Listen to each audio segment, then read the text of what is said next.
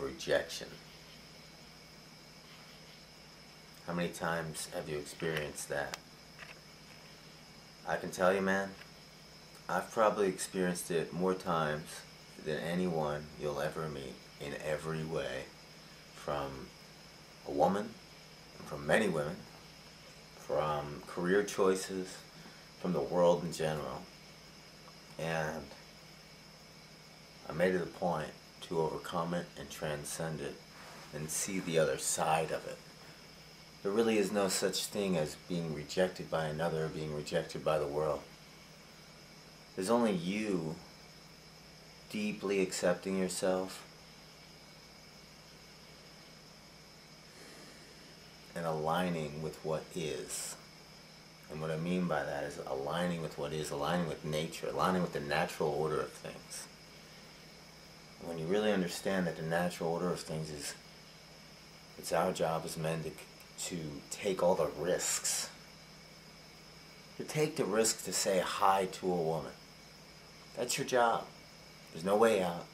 There's no app that's now invented or ever will be invented.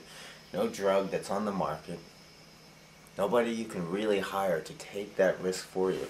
You can hire a guy to show you how to take the risks.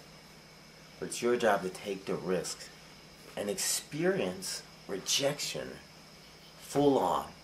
And experience it over and over again until you transcend it and laugh in its face.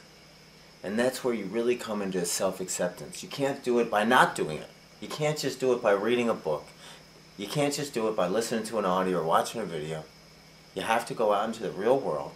I don't care what your job is, how rich you are, or how poor you are, or wherever you're at. There's no other way to become a man than by going through this trial, and that's through rejection. Everybody's scared of it. Not to be accepted. Not to be accepted for who you are. To be put down for who you are. To not be good enough. Everybody is scared of it. And I've worked with everybody. And every woman is scared of it, and every man is scared of it. So you go up and you say hi, you take a risk. Then, you walk away. You're not done yet. You got to take the next risk. You got to get personal. You got to get to know her. And then there's more risks. And all the risks that come from the first kiss, to asking her to be your girlfriend, to asking her to be your wife, to whatever it is, they're all yours. The fear of rejection. You can let it keep you stuck where you are. And you know what? If you're watching this video, you're a certain kind of a person. A kind of person that believes in transformation, that believes in evolution. And now it's up to you to find ways to take those risks. I challenge you to do that. And the next time you feel like you're being rejected, laugh, make a joke out of it. If a girl says, "Oh, I have a boyfriend," that's it. Say, "Great, I have a boyfriend too.